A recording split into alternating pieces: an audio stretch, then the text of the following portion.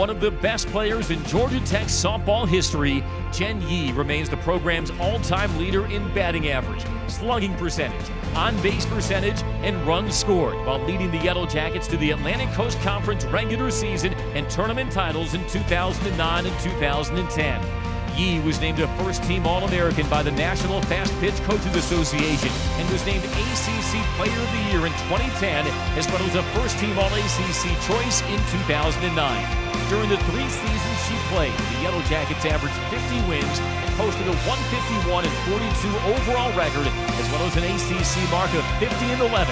Played in the NCAA tournament all 3 seasons. In addition to her career records, she ranked 2nd in career doubles and 4th in home runs.